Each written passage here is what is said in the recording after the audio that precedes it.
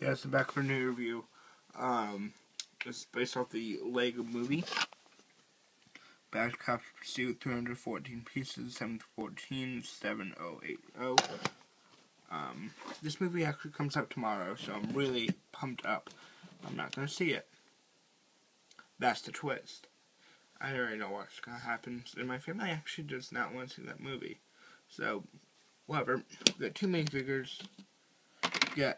I bet you guys all seen him before. He comes in most of the sets. Piece of Resistance, back printing.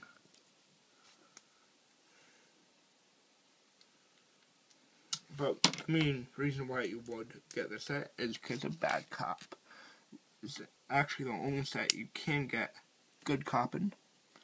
His double-sided face. Back printing.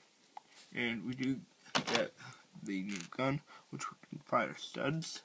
Let's remove the box. See? Let's fire red studs, gray studs, black studs, blue studs, more blue studs, more black studs. So that is I'm at Bad Cop. Do like his new gun. So yeah, we actually also get two crocodiles in the set. I just think they're worth mentioning. And here is the Bad Cop boat thing. This is actually a car. I have seen the clip. Then it gets transformed into this. Not really much play feature. Of course, we can put him in there.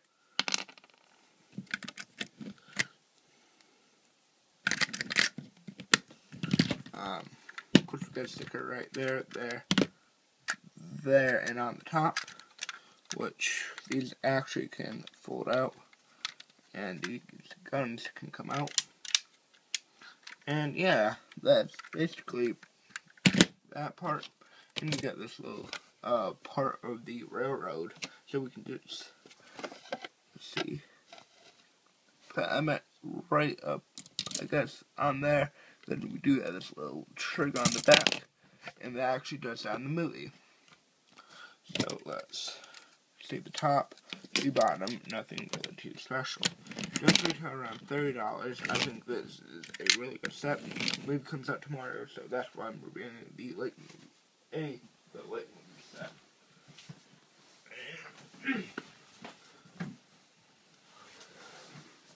Booklet. See, nothing really too special. But let's remove all of it and take a look at our box.